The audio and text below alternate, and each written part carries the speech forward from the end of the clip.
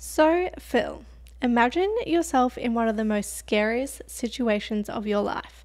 Imagine doing the one thing everyone tells you to do in an emergency. Imagine calling for help, but the 911 operator ignores you and help doesn't come. In today's case, that would be the brutal reality for two sisters. This is the case of Bre and Kayli Lasley.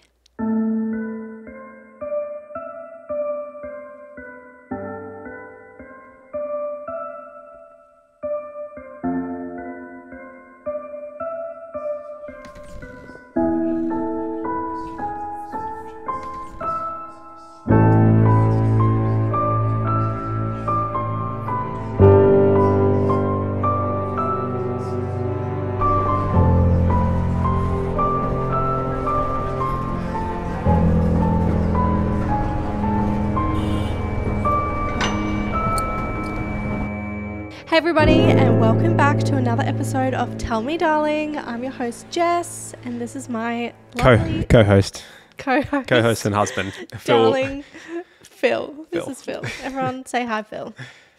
Hi, Phil. So we're on episode 4, which means our podcast is live, which is exciting. So people are listening and tuning in, which is also scary because we're filming ahead of time. So we haven't launched while we're filming. So hopefully people are watching. Hopefully people are watching and listening on Spotify and like it. There'll be 2 views, my mum and my grandma. Yeah.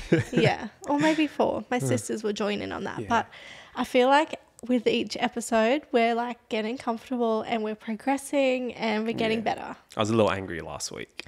Yeah, but we had some shit going on. Like, you know, it's been a week, but this week's been pretty hectic too in our lives. Our children are tag teaming being sick, so we haven't really been sleeping much. No. There's been lots of bed sheet washing, which sucks. Just, it's not been great, but we're here because I forced him to be here because I love doing this, but I think you really like hearing the stories. Yeah, I do. I love sitting here and listening to you. Yeah, we love true crime stories.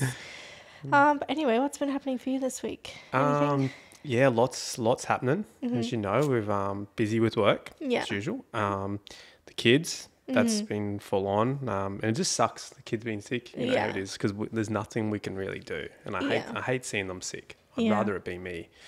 I think maybe maybe not. I don't think that the kids whinge as much as you do when you're sick. Yeah, this just sucks. I hate seeing them sick because it's just like, well, I want to sit there with them. Like, what can I do that's going to make them feel better? Yeah, for sure. And we're getting a new side fence. Oh, yes, we are. 83 meters of it, but my good neighbour's building it himself. So if you're listening to this neighbour, thanks. Thank you, neighbour. Yeah, Phil managed to get out of that one. But to be fair, Phil's pretty busy. I struggle enough as it is trying to get him to sit down once a week to film this podcast, but I'm grateful that you're here. Thanks. My little co-host, my little darling. And I think that's it in my world. Cool. Yeah. Well, I have a case for you today. This is one of the earlier cases that I ever listened to when I started listening to true crime, and I still remember listening to this story for the first time on the edge of my seat. Like, it's one of my favorite true crime stories. It's one that I like always come back to. So I knew that I wanted to share this one, like this one being the first one after like our Australian true crime trio series. So yeah, I'm really excited to get into it, and I don't want to waste any more time. So let's go. Let's get into it. Do I Are say you ready? It? Tell me, darling. Tell me, darling. Very good. Okay. In 2015, sisters Bre and Kayli were excited to finally be moving out of their home and into their own house in Salt Lake City in Utah. The house was perfect for this stage of... Utah. Utah. What's the Utah basketball team? The Utah team of basketball. Incorrect. Is it? What is it? Utah Jazz. Utah Jazz. Yeah. What do they wear? What colour? They wear a jersey, of course. Yeah, but what colour? They wear blue, and I think what's their away jersey? Maybe a white, but their main colour is blue. So yeah, we're in Utah. The house was perfect for this stage of their lives. 27-year-old Bre had just started her own business, and 22-year-old Kayli was working a good job and going steady with her boyfriend. Hang on, are they sisters? They are sisters. Okay. Yes. All right. 27, 25, Utah. Yeah. So the home that they moved into was technically a 1-story, but like, do you know those houses that are like kind of raised up on bricks? It's like, yeah, don't say like, you walk up. You walk up like 5 stairs onto the first level. And then you can go down? And then inside the house you can go down. Yeah. Yeah. So it's kind of like a I know there's a word for it, and I even tried to Google it, but my words were just not that great. So yeah, it had like, you walk up to the ground floor, and then it had like a lower floor, which was like a couple of stairs down, but it also had a basement, which was like a proper basement underground with like a full set of stairs. Yeah. Just to like clarify. The 2 levels plus a basement. Yeah. But it was kind of like a split home. So like, like, you know what I mean? It's I not know like what you one mean, on but top I of each don't know other. the name of it. Yeah. I don't know. Yeah, We there's don't a have word that for many it. here. If you know what it is, share it. Okay, so Kayli decided that she liked the coziness of the downstairs basement, so she moved her stuff downstairs, and Bre preferred the natural light in the upstairs bedroom, so she went upstairs. And there was a backyard, perfect for entertaining friends, and it felt safe given that the block was surrounded by a 7-foot high fence. They spent their first few days in their new home unpacking boxes and visiting homeware stores to turn the house into a home. So they're settling in, they're excited, it's like the first time they've lived out of home. And yeah, it's a good time for them. Yep. So the date is Wednesday. It's the 23rd of September. Just 6 days after moving in, the girls would say goodnight to each other, and Kayli headed downstairs to her bedroom while Bre headed upstairs to hers. I'm so excited to tell you the story. Why? It's just so good. Like, okay. If I'm smiling, it's not because I'm like happy. I just like think it's a cool story. Anyway. So before she went to sleep that night, Bre decided to send off a couple of last-minute emails that had been playing on her mind. She was sitting on her bed listening to music when she heard a voice outside of her window. She dismissed it and left her bedroom to go to the bathroom. When she returned, she heard the voice again, more clearly this time. She glanced towards the window, but there was nothing out of the ordinary. Besides that, her window was more than 7 feet off the ground, and there was a big fence around the property, so there was little chance that someone was actually out there. What did the voice say? I'll get to it. Oh. She just thought she heard something. Yep. It wasn't distinct. So she was like, maybe it's the wind. Like, She's the one that's upstairs. Yes. Okay. So Go back a little bit. Okay. So they moved to this new place in Utah, Utah. So, but she was were they living with their parents before that? Yeah. So they've moved out of home. And how far away is that? I'm not sure. It's not relevant to the story. Okay. All right. Yeah. Okay. It's always relevant how not far away. Not too far though, because their parents helped them move in. All right. They were there. So anyway, she's in her bedroom. She hears something. She looks out there. She doesn't see anything. Whatever, goes back to what she's doing. So Bre put the noises down to the wind, which had picked up that evening. But just to be on the safe side, she put an alarm on her phone to remind her to close the window before she went to sleep. She finished her last couple of emails and brushed her teeth before turning off the light and getting into bed. But just as Bre was dozing off, she hears another noise. So she looks through the window, and when she can finally see into the darkness of the night, she notices a man standing right outside of her window. And in a creepy, calm voice, he says the famous 5 words that will change Bre's life forever. Run, bitch, run. That's 4. Sorry. How close? Like to the window? He like right there? He's there. Oh, shit. Yeah. He says, "Hey, girl, I'm coming in." How scary is that? Hey, girl, I'm coming in. Did he have a mask or anything on? No, he didn't have a mask on. And so the home obviously was like a little bit off the ground. I would say like this much. And So she would have been looking down at him? Well, I heard on another podcast, but I couldn't find anywhere else to I think it's like just like an old wives' tale. I don't know if it's true, but he may have been standing on a chair so that they were eye level. Damn. Which is what like the other person in the podcast said, like maybe the noises were him like grabbing the chair to move it. And that's why she didn't see anything at first. But he's at eye level. So the man was 48-year-old Robert Berger, who had actually just run away from a halfway house, and he starts making his way in through the window. What a name, Robert Berger. Robert is a stupid name. Robert had recently been released from prison. Apparently, he had like a super long rap sheet of burglary and like dangerous weapons, and he'd been put into the halfway house where his parole would be monitored very closely. They were supposed to be like giving him dinner and just keeping an eye on him. So that night he actually escaped the halfway house and he tried to break into another house that was down the street. But that family had actually fought back. They heard him at the window, they fought him, and then they called the cops and scared him off. So this is like his second attempt for the night. In the same night? Same night. Hopefully police in the area are aware, maybe, you'd think? think? It only like he's like gone to that house, And couldn't get in. pretty much fought him off. Straight to the next house. So like very minimal time there. So back to Bre, Robert's climbing in through her window. So in shock, Bre leapt from her bed and she rushed towards the window. She hoped that she could push the stranger back through the way he came in, but it was too late. Oh, so he was already inside? In the time that it took for her to get across the room, the man had climbed all the way into the bedroom. He drew himself up to his full height, and he was huge. This guy was at least 6 feet tall and 200 pounds and towered over Bre's 5-foot frame. The man had no shirt on, and despite the dim lighting, Bre could make out tattoos over his muscular figure. Which, so scary. So scary. Like, I'm on the edge of my seat already. What's the weather doing in Utah that time of year? Is So it summer? Is that their summer it's fall, which is like our autumn. So like it was breezy and a bit cool. Yeah, okay. Yeah. So Bre grabs her phone and tries to call for help, but before she can, Robert began attacking her, using his fists, and he began to punch and hit her in the face. Bre put her hands up to defend herself, but it wasn't really that great because she's tiny. She was just no match for Robert. So Robert punched her repeatedly as she begged him to stop.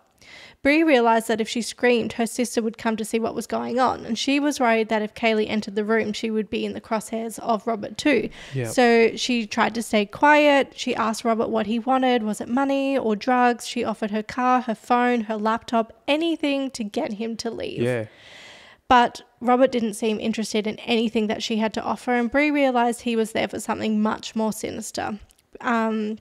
She, in that moment, all she thought was like, Robert, this man, she doesn't know who he is, but she just thought he's going to rape me. Like, he's here to rape me, and that's what's going to happen. So as he landed a punch in her stomach, he whispered, "Shut up and cooperate with me, or I'm going to get your little sister."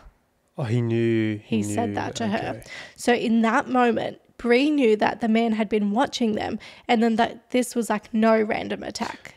Okay, watching them, or he knows it's someone they know? They don't know him at all. Okay. No, he'd been watching them. They'd only been there for 6 days. So he'd obviously been staking out the neighborhood and like looking at different houses he could break into. And maybe he chose the family first thinking it would be like easier or whatever. But obviously they fought him back. So the next stop was Bre and Kayli's house. So they'd only lived in their house for 6 days, and yet he knew there were 2 women in the home and that they were sisters. At this point, Bre is full of adrenaline, and instantly when he starts talking about his sister, goes into defensive mode. Like before she was thinking, I just don't want to get raped, but now she's thinking, I don't want my sister to get raped. Yep. And so she starts fighting back like crazy. And I can relate to this because I have 2 sisters, and if anyone tried to touch them, I just feel like, it would just like fuel you. You just go fucking crazy. Yeah, well, you fight people in the clubs for your friends. For my friends. Imagine what I do for my sisters. I would just like give my life for them. So I can definitely relate to how she's feeling in this moment. So she hits him between the legs and like in the nuts. Kicks him in the nuts. She kicks him in the nuts, and she makes a breakaway and goes and runs downstairs into the kitchen to grab a knife. Cool. But she realizes in the moment, like if I get this knife and somehow he's able to get this from me, like he's going to stab me and I could die. So she's like, I'm not going to bring a weapon into this. And she runs past it. And at this point, as soon as she gets further away, she decides to start screaming for her sister Kayli. She's like, Kayli, help. Like there's someone in the house. I need help. Get up here. So Kayli is asleep in the basement, and she wakes up to Bre screaming and like muffled sounds coming from the floor above. So Kayli leaps out of bed and she races up the stairs where she sees the huge stranger like towering over Bre in the kitchen, like beating her. And like a surge of adrenaline rushed through Kayli, and she races towards Robert. But good on them. She jumps on his back and she just starts like punching him and like Yeah. clawing his eyes out and like scratching him. Like she was giving absolutely everything she had. And they called like on every movie that they had seen and every book that they had read about like attacking the most sensitive parts of their attackers. So like their eyes and their groin. But this guy was huge, and despite their efforts, nothing they did seemed to make a dent in his attack or slow him down. And if anything, it seemed to encourage him, and the attack became more violent. Robert was absolutely wild. He picked Bre up like a rag doll and threw her towards the stairs, which led down to the basement. But Kayli rushed to her sister's defense and stood like in the doorway at the top of the stairs to block Robert from coming forward. And instead, he lifts up his leg and he kicks Kayli in the chest, and she flies down the stairs. Like a 300, this is Sparta kick. Yeah. There were 17 stairs leading down to the basement, and Kayli missed every single one of them. She hit the bottom. She flew. Whoa. So her flight was only stopped when her head hit the wall at the bottom of the stairs, and it turned out that this was the only wall in the whole house not made of solid brick. It was the only plastered wall. Oh, that's lucky. So lucky. Like, I can't imagine, like, if it was made of brick, what would have happened. So then Robert turns around and he grabs Bre to throw her down the stairs, but she grabs onto his shorts when he goes to throw her, and they both go tumbling down the stairs together. So now they're all in the basement, and straight away Kayli's like back onto Robert. She's punching, she's fighting, she's giving him everything that she's got. And suddenly, in the midst of the chaos, Bre realizes that her phone is still strapped to her wrist from when Robert jumped through the window. So back in 2015... like the running iPod case type thing? It's like those straps that you had, and it was like linked to the case that you clip your phone in, and like, you just like slide it onto your wrist and whatever. So like in like a habit, when Robert jumped through the window, she had her phone, she slid it onto her wrist. Like she didn't even think about it. And she's just now realizing like that's still attached to her wrist. So she unwraps the strap and she throws the phone like on a stair above her because she needs to help Kayli. Like she can't just leave Kayli. And she yells, "Siri, call 911." Oh, wow. Yep. So at first, Siri keeps rejecting her voice like again and again. She's like, doesn't recognize. And then Bre like yells and she's like, "Siri, call 911." And it finally worked, and the phone would ring. And she heard the call connect to the operator, and Bre starts screaming into the phone. And like she's like, "I need help, help." He's like, "Trying to kill us. We need help." And the dispatcher's like, "What's going on? Where are you? Like, what's your name? Hello?" Like she seems annoyed at Bre. And Bre is screaming like, "Help, help, send us help." And the dispatcher keeps asking questions. So finally, Bre just starts screaming their address. Like during the call, you can hear Kayli screaming. You can hear Robert yelling. And at one point, because he's been in prison for so long, Robert's like, "Who's Siri?" Like he doesn't realize that like what Bre's doing. So yeah, she's screaming their new address. She's like 850 South Roberta Street, like just screaming it. And by then the man had managed to get his arms free from the tangle, and he began punching Bre and Kayli again. And Bre screamed out their address again while she fought off Robert. And the girls would be like, between them, they would call 911 4 times, and it would kept like getting disconnected. And the call to 911 should have marked the beginning of the end of the sisters' ordeal, and an officer should have been dispatched and their attacker should have been apprehended. While the girls fought for their lives, they believed help was around the corner, and all they needed to do was hold on a little longer. But help wasn't on the way. No one was coming to save them, and the attack was far from over. So neither of the girls knew that the 911 operator hadn't dispatched anyone to their address, not during the first call and not from any of the other 3 calls that Kayli managed to make while they were fighting for their lives. They were totally alone, left to fend for themselves again against a more than twice their size man. So after the 911 call disconnected, Berger managed to get the phone and he threw it out of reach, so the phone was gone. Robert then puts his hand around Kayli's throat and was holding her by the neck up against the same wall that her head had smashed through moments earlier, so he's strangling her now. And without thinking about her own safety, Bre pulled herself out of the tangle. She stood up and then she tried like tackling Robert through the door at the bottom of the stairs to land in the laundry, and Robert released Kayli's throat. But when the fall was over, he landed on top of Bre and he immediately began to punch her in the face while he was like holding her legs and arms down and like she was pinned. He couldn't move. Man, these girls seem tough. Yeah, they're just like, oh, I just like have so much like respect for them. So he said to Bre, I'm going to fucking kill you. Like clear as day. And Kayli, who he just strangled like on the floor, gets up and says, no, I'm going to fucking kill you. Yeah. And in that moment, like even though Bre's like getting the shit like kicked out of her, she's like, holy shit, like Kayli just swore, because these girls like don't cuss, like they're good sweet girls, they don't cuss. And she's like, oh my god, like Kayli just said the F word. And that's like all she can think about in the moment, even though he's like beating her up, which is like so funny. So then Kayli starts hitting Robert on the back from behind, and Bre is still underneath him when suddenly Robert pulls out a knife. He had a knife this whole time. Yeah. So Bre's initial thoughts were like, I'm going to die and my sister's going to watch me get murdered. And Bre screams to Kayli, go and get help. Like, we need help. And Bre thought it was the only chance that they had. Like, maybe she would be able to go and get help. But either way, at least she would be away from their attacker.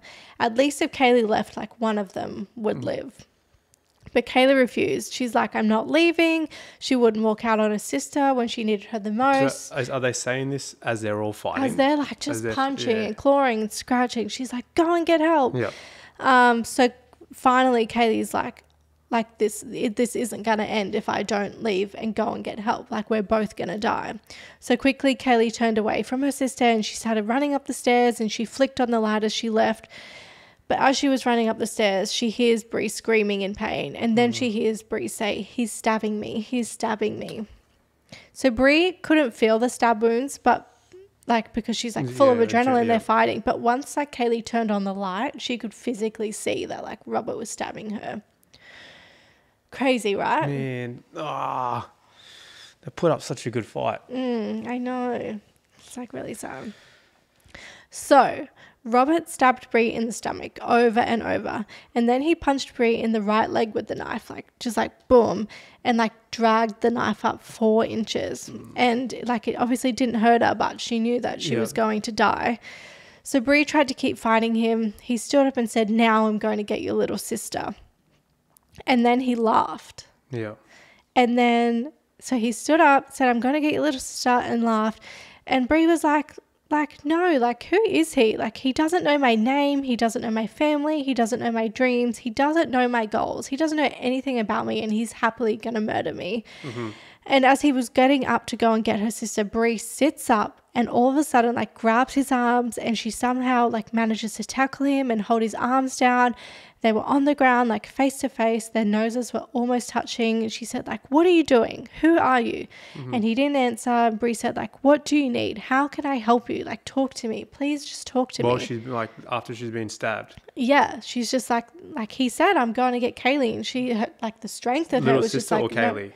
Kayli's the little sister who's gone to help. Did he say, I'm going to get Kayli, or I'm going to get your little sister? I'm going to get your little sister, okay. Yeah. Which is Kayli. Yeah. So she's like just summons the strength, and it's like, absolutely not. So after she's like, please just talk to me, he put his head down and just says, I'm sorry. Finally, there was a break in the violence, and Bre took the opportunity to tell him that he could take her phone, he could take her computer, her car, whatever he wanted, to just leave her and Kayli alone. And then she had another idea. She told Robert that there was $1,000 hidden in a shoebox in Kayli's room. So Bre's claim was a ruse, and one that she thought like would hope give her sister like a fighting chance. And her gamble did pay off, and the man told her to show him where the money was, and they stood up to go and get it. But as quickly as he had switched from angry to calm, he went right back to the monster who had stabbed her brutally before. He told Bre he was going to kill her and rape her and abuse her dead body. And the man picked up a suitcase which Kayli had used when she moved, and hit Bre directly in the face and knocked her tooth out, broke her tooth. So this act reignited the fight in Bre, and she began laying into the man again. After being stabbed, hit in the face with a suitcase. Damn. She's like, fucking not today. Not my sister. So with all the energy that she could muster, she punched and kicked and scratched him. But obviously she'd been stabbed. She's tired. She's been fighting for so long at this point. But she was no match for Robert. He had a knife and a suitcase at this point. He used the suitcase to hit her in the stomach again and pushed her back down onto the floor. And he pinned her arms down by her side, so she was completely immobile once again. Now, while Bre was fighting for her life in the basement, Kayli's running up and down the street, like screaming for help, like, help, somebody's in my house, he's stabbing my sister. And eventually she sees a man standing a couple of houses away. Yep. She runs up to him, and as she gets closer, she realizes that this man is a police officer. So 2 blocks away from the girl's apartment, police K9 officer Ben Hone had just finished up with a call out. He had just put his dog in the back of his vehicle when he heard Kayli's wild screams. Yep. That night, he had been called out to the scene of a break-in, like at the start of our story. Yep. But after looking around the area, officers had failed to find any trace of anyone, so they were starting to leave. But this disturbance from a couple of blocks over, he could hear someone screaming. So he heads towards the direction of the screams and ran straight into Kayli as she sprinted down the street screaming for help. Yep. He's like, what's going on? And she pointed out the house and tried to describe what was happening. She told Officer Hone that her sister was in the basement. There was a man down there with a knife. Her. Yeah. There was 17 stairs, just every detail, and begged him to help her. So Kayli and Officer Hone start running back to the house as fast as she can possibly can. And I'm like this is out of a movie. They're fucking bolting.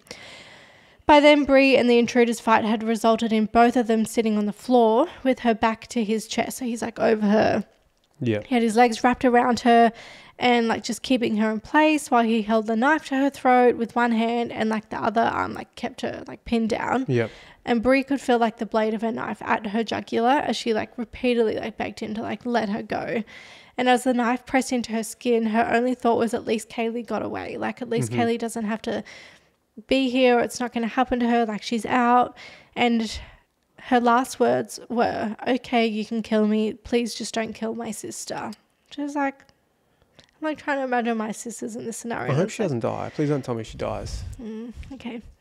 So at the same moment as the intruder's arm flexed for the kill, a dark shape appeared in the stairs leading towards the basement. The shadow yelled, drop the knife. Fucking bang, bang, bang. Officer Hone outstretched his arm and held a gun out, which glinted in the light so they could see it.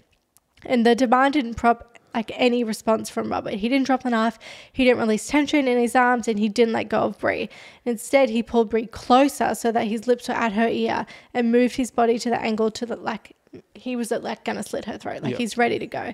And at that moment, one single gunshot reverberated through an enclosed basement. Officer Hone had fired into the dark from 12 feet away, and despite the odds, his bullet found his mark. Yes. In that moment, the intruder had moved his arm to position his knife. He had inadvertently moved his head out of line with Bre's, and it was in that split second that Officer Hone took his shot. Right between the eyes, in the face. Good. Got Robert. So immediately after the shot, the knife clattered onto the floor and Bre felt the weight of her attacker slump against her back. The man who had tried to kill her was dead. Yes. How good. That's good. This is the first time we've had one of the killers die. Insane though, just single shot. Yeah, he deserves a medal. Oh, so lucky. So Officer Hone told Bre, get up the stairs as he was calling in, saying gunshot, man dead, woman stab wounds to the abdomen. I don't think she's going to make it. He's calling in the radio right now. She stood up and all of a sudden she's at the top of the stairs. She doesn't know how she got to the top, but she did. And Officer Hone told her that's the fastest he's ever seen anyone run upstairs. But originally, she didn't even think that she was going to be able to stand up. At the top of the stairs, Bre looked to the right and there she was, Kayli. Kayli put her hands over her mouth. She was in shock as she looked at Bre's body. Blood was gushing out and she said, Bre, and she ran up to her, and Bre would later recall that that was the best moment of her life. Yeah. So Officer Hone called for an ambulance and police backup. He could see that Bre was severely injured, and even though he had stopped the attack, he didn't trust that he had arrived in time. His experience told him it was unlikely Bre was going to make it. Damn. She was covered in blood from head to toe, and there were no signs of her bleeding slowing down. The time between Kayli seeing the officer in the street and him bursting through the front door was 7 seconds. That's how fast they ran. Oh, wow. Had it been just a few seconds longer, Bre would likely not have survived the attack. But she wasn't out of the woods yet. Moments later, the ambulance arrived and Bre rushed into emergency surgery. It turned out that the stab wounds had missed her aorta by mere millimeters, and after multiple scans, doctors were amazed to realize all of her other veins and organs were intact. Her survival was nothing short of a miracle. She was kept in hospital overnight and released the very next day, with her doctors telling her that she would make a full recovery. Physically, they were fine, but mentally, the recovery was not going to be straightforward. Yeah. Against all odds, both girls had survived the attack, and yet there was one real fight that had to begin. The trauma that lived with Bre and Kayli to this day cannot be understated. While the physical scars are mostly healed, the emotional ones remain. Now, we know Bre and Kayli survived thanks to their own strength and unwillingness to give up, but was everything that they went through necessary? Why had no one come to help the girls after 4 calls? So a subsequent investigation revealed all 4 calls had been answered appropriately. In some cases, you hear about the phone disconnecting or the connection being poor, but in this instance, all 4 calls had connected to the operator exactly as they should have. Priority Dispatch was the company responsible for training the 911 dispatchers who took the girls' calls that night.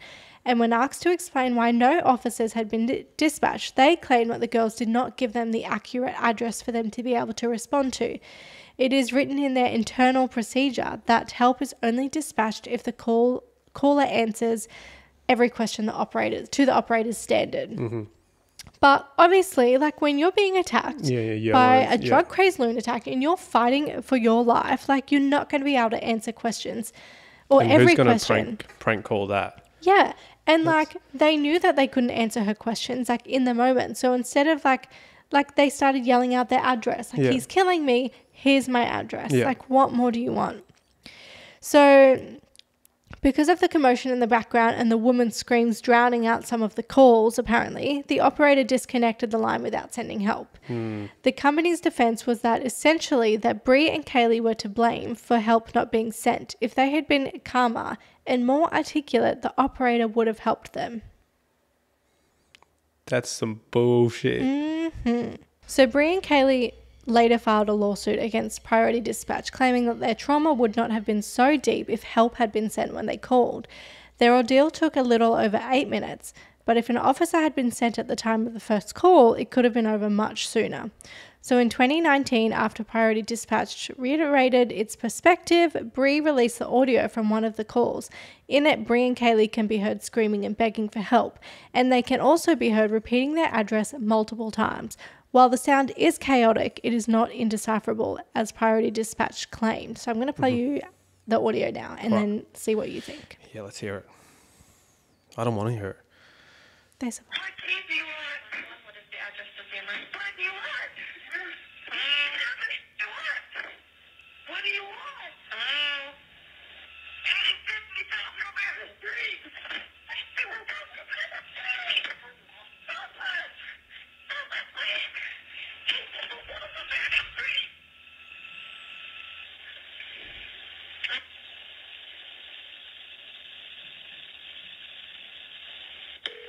So that was one of the first calls. There's obviously more calls. But Bre has spoken extensively about her experience that night and the impact it has had on her. She is able to repeat almost word for word how the attack unfolded and what was running through her mind at the time. She describes the emotional after effect of the attacks as like being in a strange dream. She says it's different now. Things I used to do easily, I can't do right now. I used to run every day. Running was my stress reliever, not even to get to exercise, but it was just therapeutic for me mentally. Since the attack, I've run outside only 3 times. Nothing has been harder for me than those little changes in my life. However, Bre is determined to gain back control over her life. She underwent extensive therapies to overcome her PTSD, including eye movement desensitization therapy, desensitization therapy, and reprocessing therapy. They are some big words for me. It's all right, honey. I remember my first time reading. So, and then there are the emotions which are more difficult to understand, such as her feeling towards her attacker. Yeah. She says, I have a very close family member with drug addiction, and I have friends who have drug addictions. I know it's real. I thought of them and thought, oh my word, this is someone's brother. This is someone's dad or husband. The moment he said he was sorry, I said, it's okay. And for that split second, I felt love for him. But don't be confused. It wasn't my love for him. I have no love for him. But I knew that someone somewhere loved him.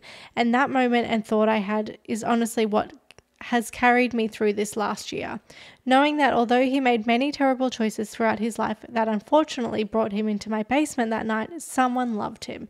I had felt his head blow up. I had felt him die, and I know he needed to die, but seconds before had also felt a love that someone had for him. It was sad for me. I struggle with that still. As much as he needed to die, it was sad to still feel him die. Bre took many things to heart from that night. She realized pretty quickly that she never wanted to feel helpless again and started training in self-defense. She opened Be Up Movement, which is a company that sells home locks and other items that can help women increase their feelings of safety and confidence. She also teamed up with fellow violence survivor Elizabeth Smart to start the organization Fight Like Girls. It's a mission to help women endure and rebuild their lives after experiencing life-changing traumas like abuse, eating disorders, single motherhood, and more. This is not to say that Bre and Kayli's recovery has been positive. They have both experienced depression, post-traumatic stress, and ongoing anxiety, and their healing has come from different places. Kayli is still incredibly close to her sister and is an active part of her organization. She is grateful that both of them were able to survive that night, but her way of coping is in stark contrast to that of Bre. While Bre's healing comes from sharing her story and encouraging other women in their life challenges, Kayli's healing has come in the form of putting the incident behind her and moving on. She doesn't speak about her experience that night. In her opinion, the attacker stole 6 minutes of their life from then, and Kayli won't allow him to have a single second more. The girls were later able to meet Officer Hone in person to thank him for saving their lives. In 2016, he was awarded Officer of the Year for his quick thinking and careful execution of his shot in the Lasley case. So he should be. Ultimately, this is a story of survival, of overcoming, of fighting back, but that story has come at a cost. Bre and Kayli did exactly what they were supposed to do when faced with a situation, and yet their calls for help went unanswered. Had help come a minute or 2 or 5 minutes earlier, maybe Bre wouldn't have been stabbed, and maybe they wouldn't have struggled so much with the emotional effects of the attack.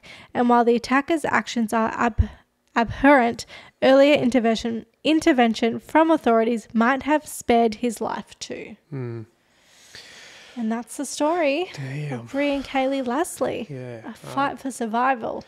That's I can see why you were excited to tell me. It's like, why are you excited to tell me this type of story? But it's good that they survived. Terrible what they went through. Yeah. But she had some really powerful words afterwards. Bre, yeah. And good on her for doing, like, when those things happen, like she's gone and created an organisation, locks, and that other thing that helps support women after those types of events. Yeah, she's turned something really negative into something positive. But I just like... But yeah, that would have been the scariest. So the whole thing from the moment she seen him at the window to him getting shot, was that roughly 10 minutes, was it? Or about was 15. Yeah. About 15 minutes, but, yeah. Oh, but it could have been long. It would have been shorter because they called the police before he even pulled the knife, hey? So if the police had come sooner, maybe no stabbings would have happened. Yeah.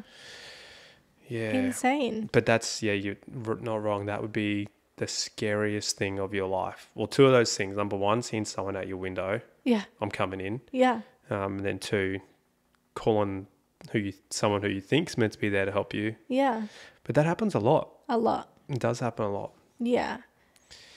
But insane. And I just have, like, again, just so much respect for, like, their, like, it's not even like their fight for themselves. Like, they were fighting for each other. Yeah, the way that, they were really looking out for each other. The whole time, all they could think about was the other person. Like, and that's just like sisterhood right there. So I know we don't want to talk about the crazy motherfucker. What was did he have a motive, or was he high on drugs? Did they do an autopsy on him afterwards? Yeah, he was definitely high on drugs, which is why, like, they were punching and kicking the shit out of this guy and nothing was happening.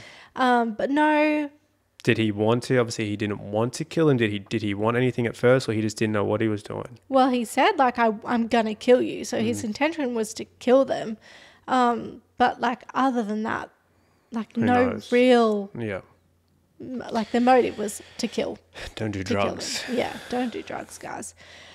But yeah, I just like, I love that story. I just like love this story. Well, I don't love the story, but I No. love that it's a survivor story. Yeah, I think can you just tell me survivor story? Survivor stories from now. The victim surviving. Yeah. That's all I want to hear. I don't want to hear anything about I do love a good survivor story. I just love when people fight back. I hope that if I'm ever in a scary situation like that I fight back. I hope you're never in a situation like that. Me too, obviously. But I think like when other people are involved that you love, like if it's my kids or like my sisters or you, like my friends, I'm swinging. Yeah. I'm swinging. I mean, I've done it before.